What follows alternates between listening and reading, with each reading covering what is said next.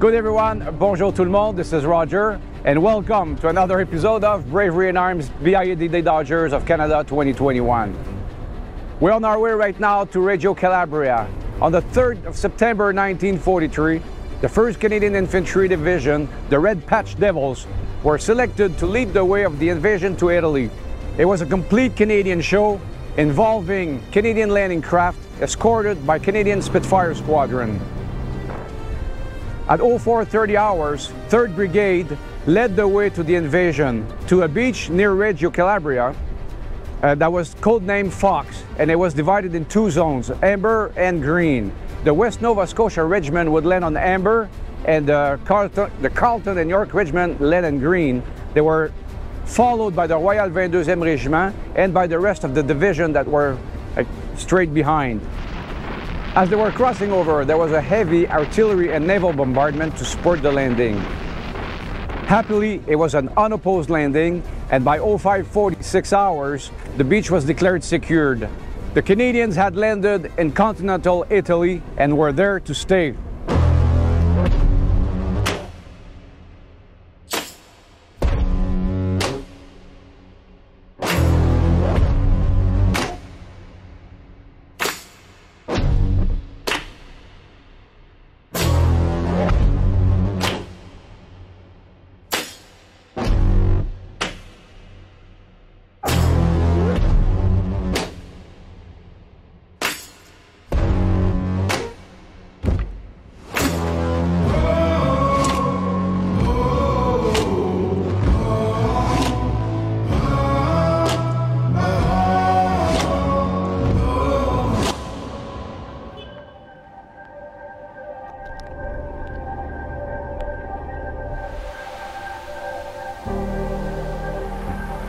We are on the early morning hours of 3rd September.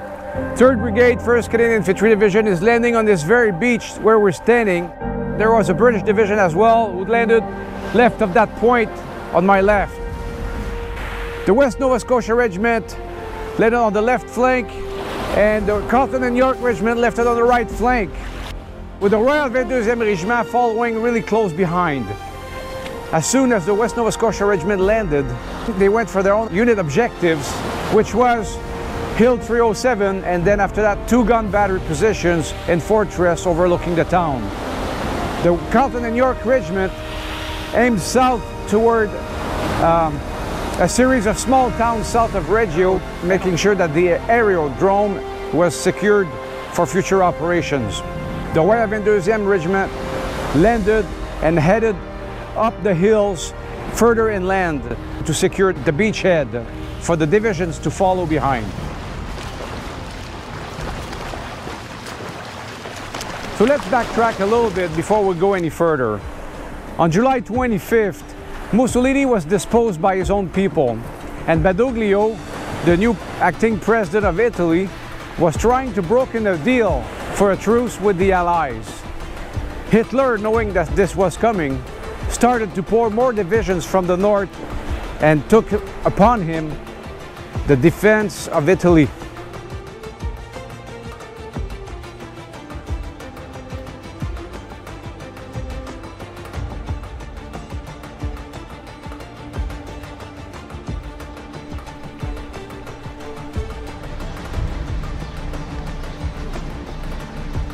When the Royal 22nd Regiment started their ascent from Reggio Calabria, they made their way up to a small village up in the Aspro Mountains called Terretti that sits at 545 meters in altitude.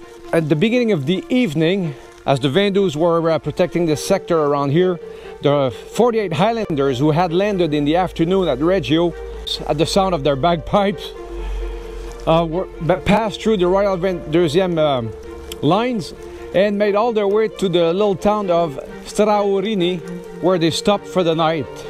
The Hastings and Prince Edward Regiment were at Mount Calais, and by the time they stopped for and regrouped for the night, they were sitting at 1,000 meters above sea level. They had met no resistance at all on the 3rd of September and have rounded up over 3,000 prisoners of war.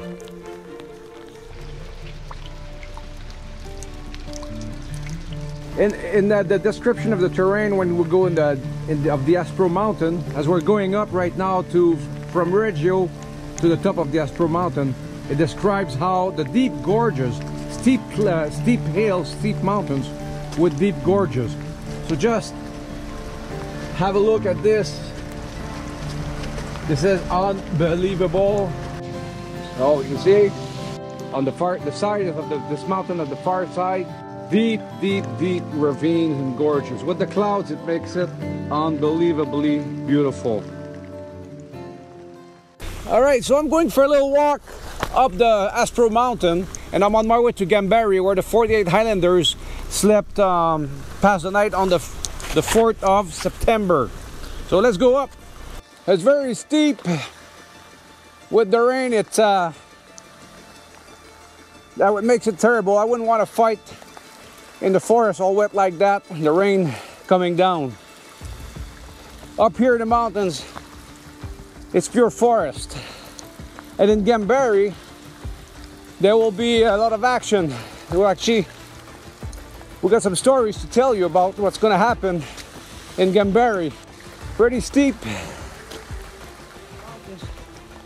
I think the Canadians are used to travel in this type of terrain. And that's why Montgomery nicknamed them the mountain goats.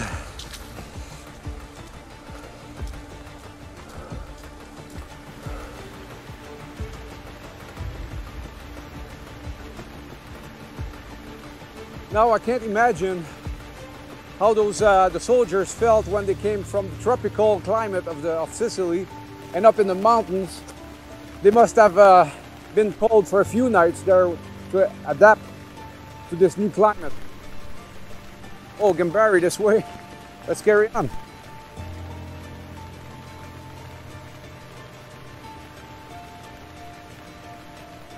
Oh, and by the way, if it ain't raining, it ain't training.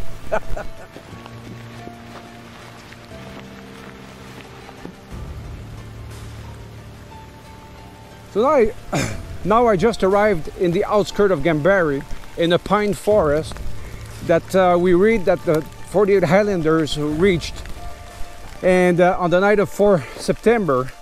And this is where there was the first Canadian unit who get into contact with the enemy. They had a very one-sided skirmish with a group of black shirt militia, Italian black shirt militia. And at the end of the skirmish, they had a very nice booty of many machine guns, anything guns, and 200 folding bicycle that Bravo company put in good use to reach Delia Nuova, which is about 24 kilometers past Gambari.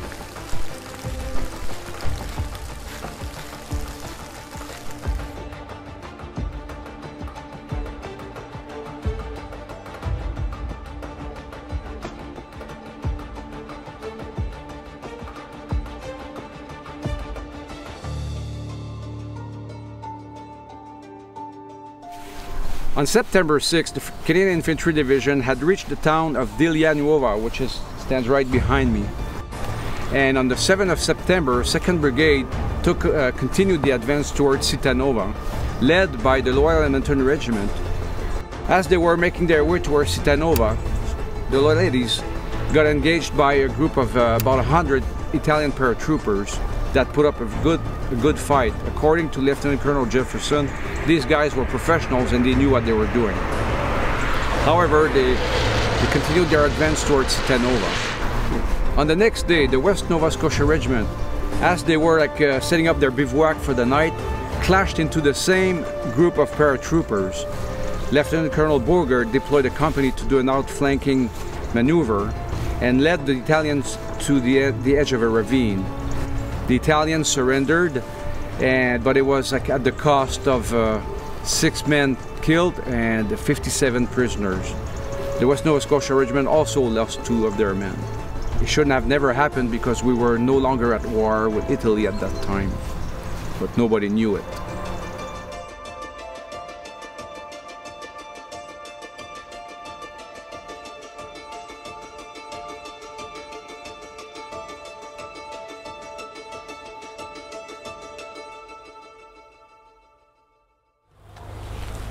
I'm in the town of Lorenzano right now, which was a village along the route that the Canadians took to Potenza in 1943. When the Canadians landed at Reggio the 3rd September and started their climb, 3-day climb, all the way to the town of Citanova, which was a ski resort that sat about 1,400 meters above sea level. According to Frale Moat's story, every night for 3 days, it downpoured rain, rain, and rain, and more rain. And the poor Canadians, dressed in their tropical gear at the time, the only cover they had for the rain was the large pine trees where they could sit in and wait for the day for the rain to stop so their clothes can dry a little bit. That was quite a change from the tropical temperatures of Sicily.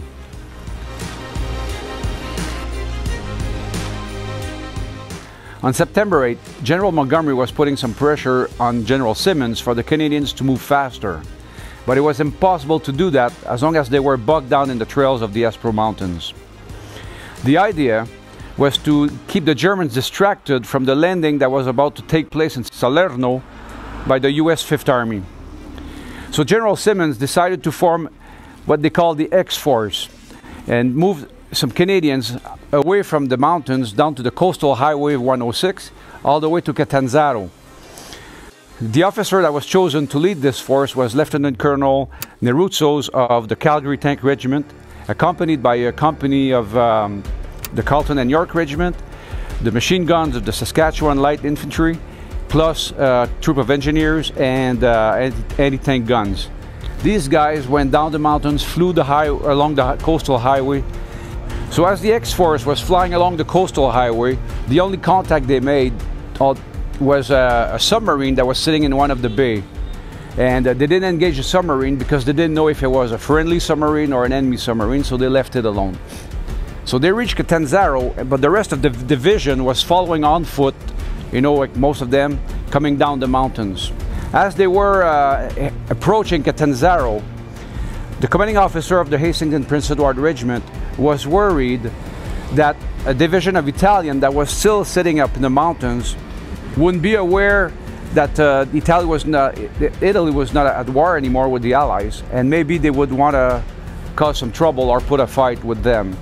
So he ordered his intelligence officer to mount aboard a motorcycle with one of his sergeants and reach and try to find this division and then come back and report when they find it. So our small motorized recce group going up the mountain stumbles into an Italian sentry. Without waiting for his reaction, do a quick about turn, hang left, and then they bump into a large army truck. Do another hard left, which brings them right in the middle of a divisional camp. The lieutenant calmly gets off his motorcycle, approaches the guard, and convinces him that he is an emissary of General Montgomery. So the two men are escorted back to the general, and after a very firm discussion, the general accepts to transport the Hastings and Prince Edward Regiment with all its trucks to Catanzaro. Eventually, the two armies become friendly, and a soccer game is organized between the two. The Canadians will remain 4 days in Catanzaro for a well-deserved rest.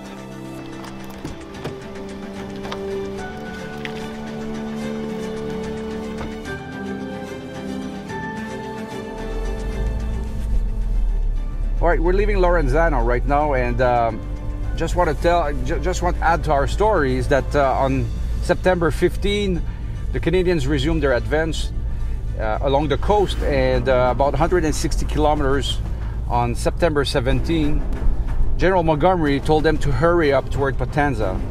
What happened is that we wanted to relieve the pressure on Salerno and the advance to Naples of the 5th Army, and attack the rear of the Germans in Potenza, so this way they would have to split their assets on two fronts. So General Simmons decided, since they had so much success with the X-Force, he decided to do the same thing, and this time he put Colonel Bogart, commanding officer of the West Nova Scotia Regiment, in charge of the Bow Force. So the Bow Force took off through the Apennine Mountains, and by September 17, they were at Lorenzano, in the town we are right now, where there was a little skirmish with machine guns, a little bit of mortar fire, but nothing too serious. and by a day later they were at the town of Annecy.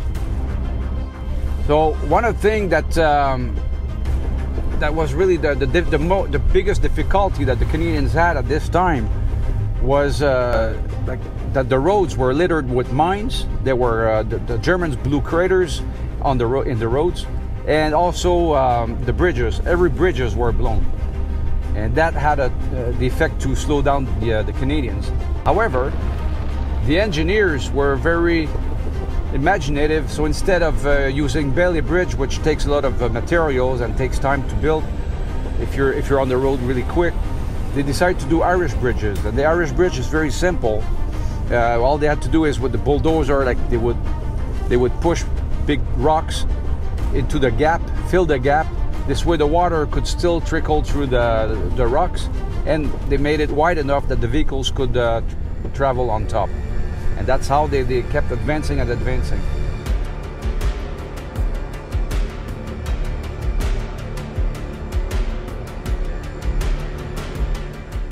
All right, so right now I'm on the new highway S92, and just above me on the left would be, like, I'm pretty sure that was the old highway, and they just built this one a bit lower. So the one that the Canadians would have traveled to is the one that's on my left. And you see along the road there are like small stone bridges, and those would be like the type of bridges that would have been blown by the Germans to stop or slow down the advance as much as possible. Let's go up and see what it looked like, the old highway.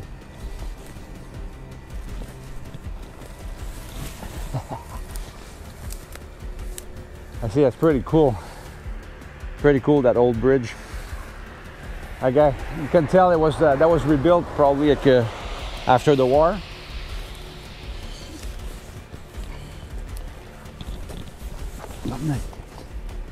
Trying to go up here. Very slippery with all the mud. All right, so here we are. That's, yeah, exactly. So that runs parallel to the road we're on, and that would have been the old highway S92.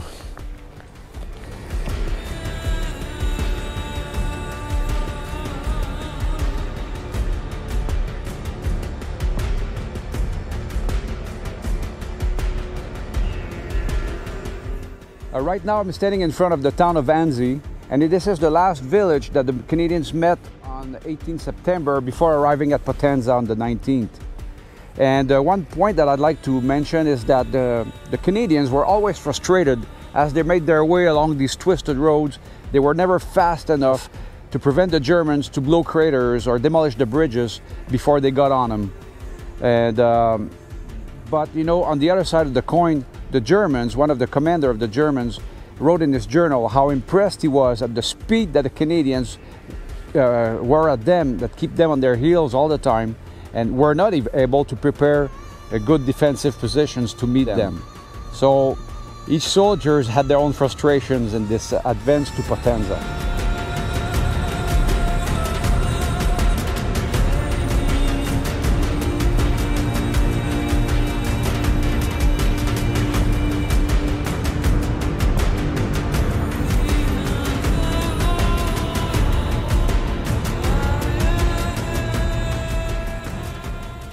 By the evening of 19 September, on Highway 92, where I'm walking right now, and Lieutenant Colonel Bogart deployed a group of sappers supported by A Company to go and investigate to make sure that the 3 bridges leading to the town were still intact. When they reached the first bridge, they unfortunately found out the bridge had been blown, and the Germans were in the process of getting ready the second bridge to be blown. The sappers got busy right away to clear the mines, while A Company engaged the paratroopers into a firefight. At 0200 hours, Cella and Delta Company joined into the battle, and the West Novas reached into the town all the way to the train station. Lieutenant Colonel Bogart couldn't call any artillery support because he wasn't sure where his troops were in the town. The decision was made at brigade level to use the Wild 22e Regiment to go and do an outflanking from the east while the Carleton and York regiments, supported by the Calgary tanks, would wait until when the sappers would finish their job of removing. Actually went so far down to the northern side of Potenza. At the outcome of the battle, the West Novas had lost 7 men killed by a blown mine and 21 injured. And the Battle of Potenza, and actually the advance all the way to Potenza from Reggio in 16 days, has been hailed by the 13th Corps commander as a great military success. And the Canadians can be really proud of this achievement.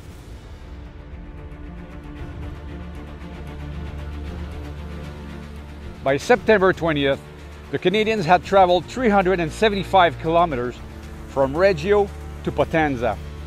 The losses were minimum: 32 men killed, 146 wounded, majority of them by mines. What took the biggest toll on the loss of the Canadians was due to illness. 1,500 men became sick with jaundice, exhaustion, malaria, and any other type of disease. As a matter of fact, General Simmons became sick himself with jaundice on the 22nd of September and had to stand down. Brigadier Vaux took on the position as acting commander of the division, and Lieutenant Colonel Hofmeister took the 2 Brigade as the acting commander. From now on, Hitler will make the Italians pay dearly for their treason to the Axis power. He will start pouring crack divisions back with tanks and heavy armament into Italy. The real fight for Italy is about to begin. And we will continue this journey as we go on through the Italian campaign and making our way north. Stay with us for more actions to come. For BIA D-Day Dodgers of Canada, this is Roger. Till we meet next time, Custos Memoria.